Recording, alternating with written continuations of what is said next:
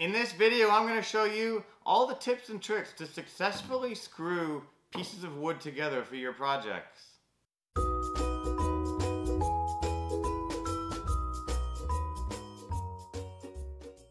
Hey guys, welcome back to David's DIY Reviews. On this channel, we do a lot of quick kind of woodworking tool how-to videos like this. We do project builds, DIY builds, and tool reviews. So if you're new to the channel, consider subscribing for a lot more great content. Today we're going to be showing you just how to screw wood together properly, the best ways to do it, the best tips and tricks. Let's get into it. So one of the first things you're going to want to think about is the length of screw you're going to be using to screw two pieces of wood together. You want to make sure that the screw isn't going to stick past the end of the second piece of wood you're screwing to, or whatever it is you're screwing into. So like this screw here would be a little bit too long. You'd probably want to go with, something that almost goes through your second piece, but not quite. And that's going to give a lot of good bite to hold them together.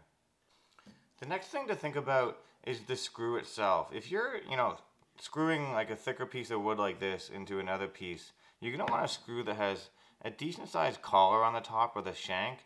That's the part that doesn't have any threads on it, so that when you screw into the second piece, it allows to bite into the second piece, but it's not just spinning the threads in the first. If you have threads all the way top, sometimes what that causes is the pieces to spread apart. You might have run into this in the past. As you screw in, it will separate the pieces. Having a collar on the top like this that's blank, that'll allow it to tighten right up tight. And if you've run into the situation where when you screw two pieces together and they separate, another way to prevent that is to drill a pilot hole in the first piece. And to do that, you just get a drill bit where the drill bit size is the same as the shank of the screw. So the diameter of the drill is the same as the smooth part of the drill. And then you drill into the first piece, and I'll show you how to do that now. So all we would do is just drill a pilot hole through the first piece like this. Line it up with your second piece and then drill through into it, and that's going to help keep it nice and tight. So you could just kind of quickly deburr your first piece that you screwed. Grab your bit, and you'll notice now when you screw it together that it goes together nice and snug. So you start to separate, but then it tightens right up. And that brings me to my next point. As I screwed this in, it didn't split the end, but it just barely started to split right there.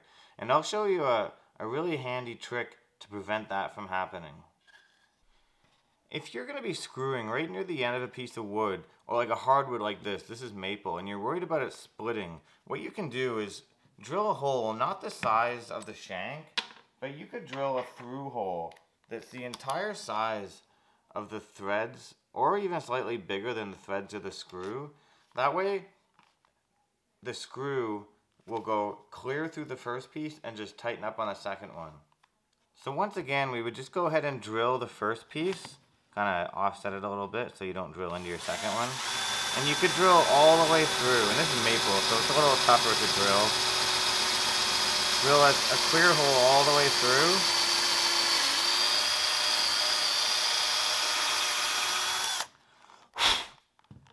And then your screw isn't going to crack the end of this at all.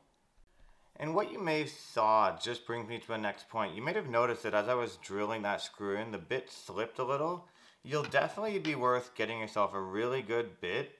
And if you're ever drilling into something and the screw head starts to strip, you definitely want to remove that screw right away and use a new one, because what will end up happening sometimes is the head of that screw will strip, and just as you almost get it all the way in, it'll strip to the point where you can't turn it anymore, and then you'll be stuck with a screw stuck in your wood. If you're in Canada, you're going to see a lot of Robertson screws like this, a lot of Robertson head screws.